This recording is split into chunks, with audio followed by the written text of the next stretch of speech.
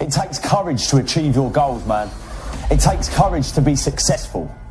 It's scary. Being like everyone else, doing what the masses do and following the herd, that's easy. It's easy to be comfortable. It's easy not to try. It's easy to give up. It's easy to stand on a fucking sideline and watch while other people with courage go out and get all the shit for themselves that you want for yourself. It's easy to look at these people and make excuses as to why they can do what you can't and say things like, yeah, that's because they've got this and that, or I'd do it if it wasn't for this and that.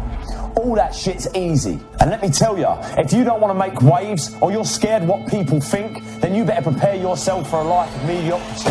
You better dress like everyone does, walk and talk like everyone does, because as soon as you start to stand out, they're going to try and pull you back in.